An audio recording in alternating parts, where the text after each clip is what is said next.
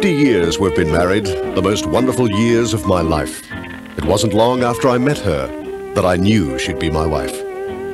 I remember the first time I saw her, the light seemed to shine on her hair, and the band played Two Shadows softly. She looked beautiful standing there. I plucked up the courage and went over to her and asked her to dance for a while, and she looked at me with her gorgeous blue eyes and gave me the most beautiful smile. From that night on, we met often at the Green Mill, a favorite of ours. It was there we got to know each other. We would chat and dance for hours. I got on well with her parents. They were really good to me. On weekends, I'd share in their Sunday roast. I felt part of their family.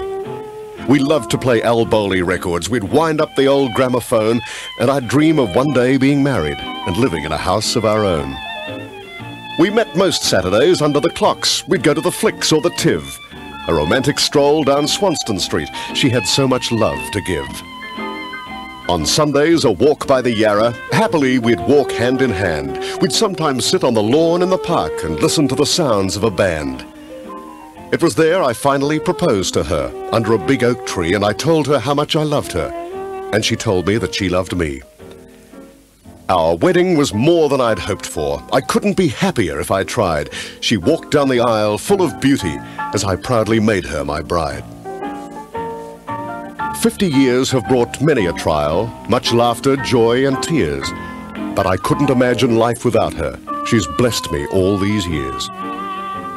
Yes, 50 years we've been married, and there's one thing of which I'm quite sure. She will always be my sweetheart, the one I love and adore.